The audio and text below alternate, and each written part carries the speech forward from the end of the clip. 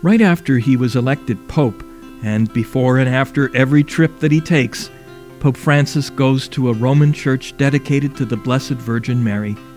It has a long history going back to the 4th century, and there's a relic there of the manger in which Jesus was laid after he was born in that stable in Bethlehem. Hello, I'm Father James Kubicki, and I mention all this because today is the feast of the dedication of this Roman basilica, the feast of St. Mary Major. When the founder of my religious order, the Jesuits, St. Ignatius, could not get to Bethlehem to celebrate his first Mass as a priest, he chose to go to St. Mary Major to be near that relic which had been so close to the tiny body of Christ.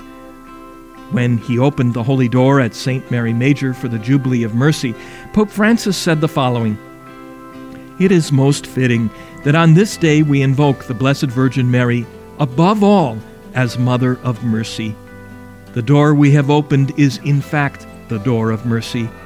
Those who cross its threshold are called to enter into the merciful love of the Father with complete trust and freedom from fear. They can leave this basilica knowing that Mary is ever at their side.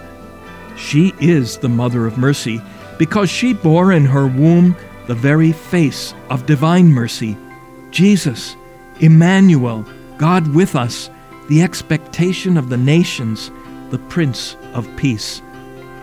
The Son of God, made incarnate for our salvation, has given us his mother, who joins us on our pilgrimage through this life, so that we may never be left alone, especially at times of trouble and uncertainty."